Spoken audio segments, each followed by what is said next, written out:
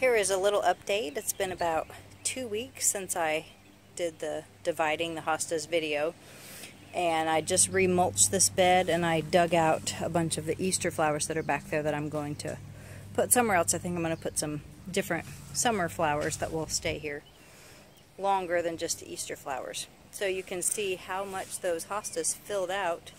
And over here on the other side,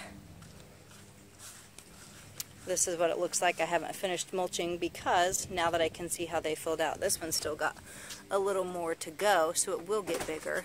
But I think I'm going to move the middle one back a little, or possibly switch them places just to make it more symmetrical. So anyway, I just wanted you to see how quick and how much they do fill out, even with taking out the huge portion that I did, which was, you know, over 3/4 of that. Because used to, they ended up looking more like bushes, which is what these look like, because I haven't even touched them yet. This is a different variety, and I didn't get to them as early in the spring as I wanted. I did divide this one, but all of the rest of these.